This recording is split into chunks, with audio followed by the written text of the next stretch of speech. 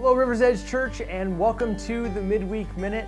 It's a new month, it's October, and there's a lot happening. But first and foremost, we want to encourage you to like and subscribe to all of our different things. That's the best way to get information about the church. We push it out through social media, and it'll help you stay up to date. So please do that. Hey, first and foremost, if you're new or newer to REC, we want to encourage you to join us on Sunday, October the 8th. That's this coming Sunday, and we're doing something called Starting Point. That's right after church. Starting Point helps you to figure out where to start at REC.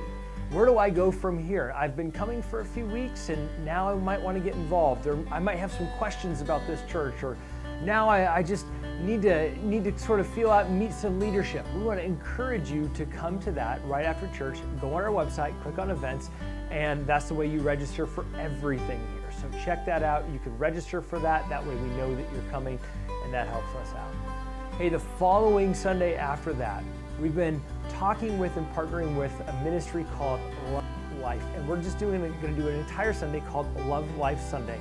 This ministry is incredible, and I cannot wait for you to hear their story. This ministry helps these young mothers who make the choice for life, and they support these moms. These are moms who otherwise would have had an abortion without this ministry, and they help them along the way, and they share Jesus with them. And it's a dark spot in our world that the church can be involved in. So I want to invite you to hear about this ministry, to come out for it. It is powerful once you hear their story. I guarantee you will not want to miss this Sunday, the 15th. Then following after that, on the 22nd, is called Harmony Sunday. And Harmony is a ministry that we have here that supports caregivers, and we love our caregivers. They do so much amazing work. And many of you have been caregivers. You were thrust into it when a parent or a sibling or a spouse got sick. And we know the hard work that you do. So we want to celebrate you, we want to honor you, we want to pray for you on that Sunday. So join us on October 22nd for Harmony Sunday. And then the following Saturday, October 28th, is our Harvest Festival. And church, I have heard so many times people tell me my first experience at this church was either a Harvest Festival or Egg Drop. Before I ever came to church here, that's one of the events I went to.